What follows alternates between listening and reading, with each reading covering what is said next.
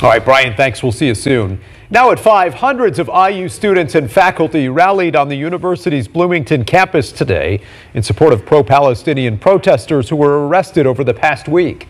Police arrested the protesters as they enforced rules against camping at the traditional free speech site on campus. But as Fox 59's Russ McQuaid reports, some of the students and their teachers said the protesters' rights were violated and the president of the university must go.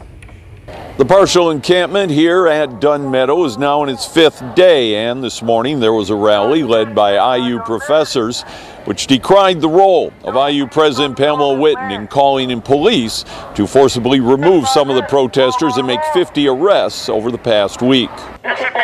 Today's rally at Bryant Hall included undergraduates, faculty, grad students, and Bloomington residents, dismayed by IU's reaction last week to an admittedly non-violent, though perhaps technically rule-violating occupation of a portion of Dunn Meadow, with professors leading the way and calling on the Board of Trustees to remove IU President Pamela Whitten for last week's decision to call in Indiana State Police to clear Dunn Meadow after a Wednesday night decision to enforce a ban on overnight tents in the grounds. Trustee Quinn Buckner, please let Pamela go. Speaking from across the street because he's been banned from campus for the next 5 years was protest leader Bryce Green, a graduate student from Indianapolis. They have forgotten the educational mission of this institution. But with your presence here, you are preserving and safeguarding that mission. The protest supporters marched from Bryant Hall to around the corner and down 7th Street to the encampment to continue their rally.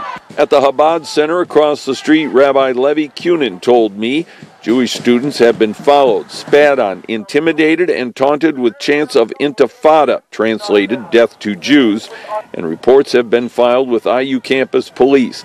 At Dunn Meadow, student protesters mingled with veterans of other campus demonstrations from decades ago. It's really heartening to see this happening, to see people coming out, and Whitten obviously has to go. You can't just change a rule overnight and then, send in stormtroopers. State Police Superintendent Doug Carter told me that his troopers moved in when they believed that hate speech was about to bleed over into violence.